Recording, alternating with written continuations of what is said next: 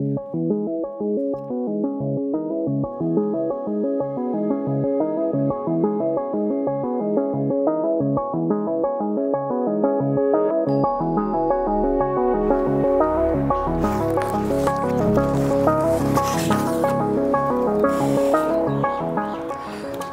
is the new Dragon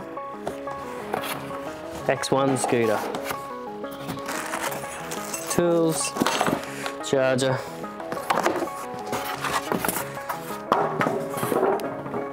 Here we go.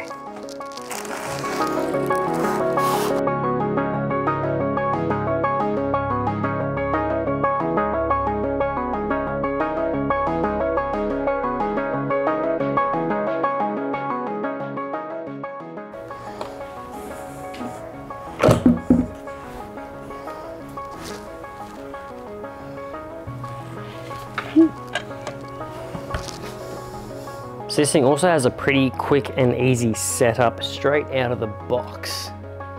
All you got to do is work this little lever down here to lift the main shaft up. The handles will pop straight out.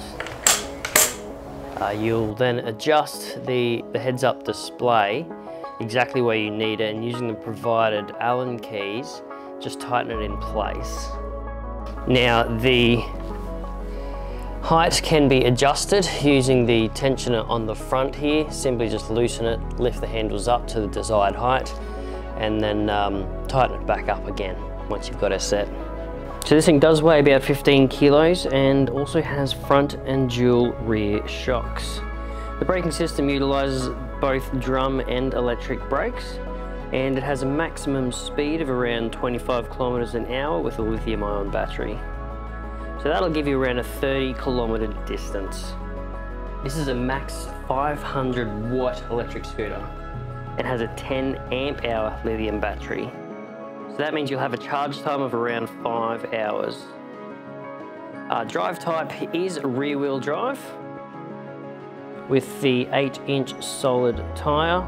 It is a no puncture solid tyre, and the frame is made out of an aviation grade alloy. With the sleek design and sexy curves, this thing is a great addition to the range of Dragon scooters. This is the new Dragon X1.